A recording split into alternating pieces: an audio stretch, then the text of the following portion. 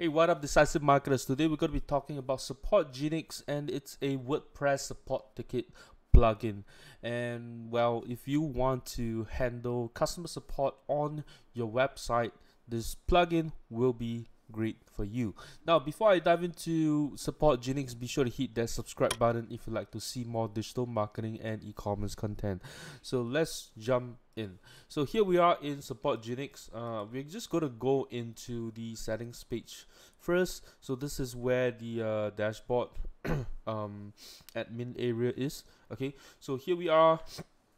And of course, installing the plugin is very simple. All you need to do is just click on add new, upload the file, and activate your license, and the plugin will be ready to be used. So so the first thing is user roles, right? So these are the different user roles that you can assign to. So because these ones so what happens is actually you have administrator, customer, and support manager and support agent, right? It's just that these ones, this one's from WooCommerce, and then this ones are from a previous plugin called Retro Food that I was reviewing. So that's that's why these roles are in there.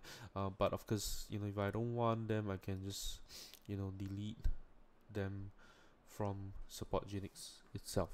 Okay, so this is the user role, right? And then you can edit the user the roles based on the kind of level of access that you want to give to them.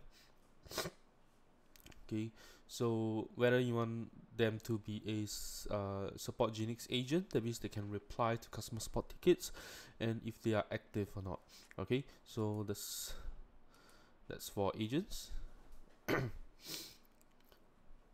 And then this is for manager. So support agents can only reply and reply to tickets, but managers can restore some deleted tickets, and there are some additional features that the support manager can access itself, right? So the next thing is so the ticket categories. So you can create multiple ticket categories, right, so that you can sort the tickets based on what the issue is. It could be a support issue, it could be a sales inquiry, right? And your ticket assign rule, so you can assign rules to the let's say if it's in a particular category, it will be assigned to a certain role or specific agents, and so on. Okay.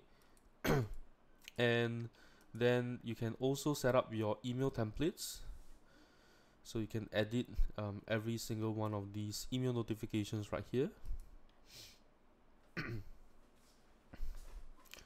Right, so you can edit the email right here. Okay, and you can also add these dynamic fields right here. Right, next is save replies, so you can save some of your messages so that you can easily bring out the save replies and send it to your customers. You can also set up custom fields in case you want to keep certain information about the customer itself. So you can set up all these custom fields. Right, you can set it up in the ticket form itself or registration form, and what kind of field type it is. And this will be your license 2. Okay, and then Envato, this is not real. This is for you to connect with Envato. If you are selling on Envato's platform itself, you can connect with Envato and have those messages coming in as a ticket in SupportGenix itself. And then you can also set up webhooks right here, so you can connect it to your automation or integration platforms. Okay, right. So maybe you can have a new ticket coming in, you send out a Discord message to a channel or whatever it is. Next, you can also email to ticket. So this is where you convert your emails coming in to your mailbox as a ticket, right? So you can set up the the ticket right here, right? So you want to enable this, and then you put in your your email settings in here. Okay.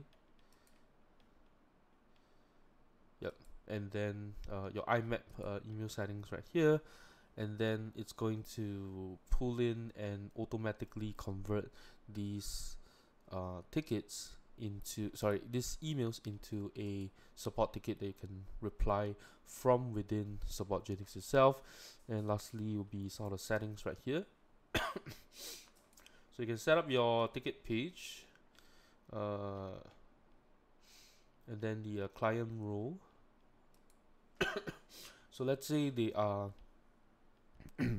they create a ticket, or they register on SupportGenix itself. What role would they be having in your WordPress site itself? And you can put your logo. You can change the dashboard logo right here. You can change the app loader text. You can enable WordPress login, WordPress profile. These are the ones that if you want to turn them on or off. And you can also sort of white label the dashboard area, the SupportGenix ticketing system itself. And then this will be your file upload settings. So if people were to upload certain files in their support tickets, these are the kind of file types that you accept, and the file size. Okay. And whether you want to enable reCAPTCHA and any custom CSS, and then of course your license information is there, and then any debug log will be in here, right? So this is all the settings. Okay, we are going to jump in, and I believe this is I'm the admin right here, right? So so you can see all my tickets. So this is I have a ticket right here. Okay, and then I can reply right here. Okay, then I can send the message, so it becomes like a sort of like a chat field right here, right? And then you can also pull up your saved replies and automatically send them very quickly. Okay, and let's say once you're done with this ticket, you can change the so let's say you're handling the ticket right now. You can see the ticket is in progress, or it's closed. You can manage them from here, and who is it assigned to, and the support,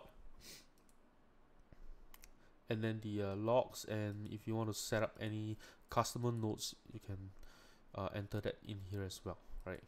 Okay, and then we can jump back into all tickets, and you can see like all the active tickets and closed tickets, all the different statuses are all in here. And that's all for the admin side of things. So what I'm going to do right now is I'm just going to log in into the user, right? Let's give me a second right here. Okay, right, so where is, okay, so this is the login page. Okay, and then you can also access the user area. Okay, so these are all the tickets that I've sent in here. Okay, so this is from me. This message is all from me. This is from the admin. Okay, and then I can create a new ticket in here. Okay, what's the subject? in here, and then if you want the ticket to be public or you know, private, you can set that up. You can upload your files in here, and then you can view the ticket in here, right? So I think overall, you know, this is you know, it's a very simple ticketing tool, and I would say that this is, in a way, is also great because it's so easy to use and it's fast. You know, you can see how fast everything loads within SupportGenix itself. So I would say that this is a very good plugin, especially if you know, just kind of want to run everything within WordPress itself, right? You want to self-host everything. Of course, this is just a simple ticketing tool. It's not like for example, like a complete help desk solution where you have the knowledge base, where you have the live chat widget, you have a bunch of stuff, right? So this is just simple you know, ticketing, but you can also pipe in emails into SupportGenix itself. So I think overall is a great value, and yep. So if you are looking for a solution, I think SupportGenix is a decent one. And if you enjoyed this video, do give me a thumbs up. Let me know what you think about SupportGenix in the comments below. And if you know anyone who could benefit from a WordPress based support ticketing tool, be sure to share this video with them. And I'll see you in my next video. Don't forget to subscribe. Bye bye.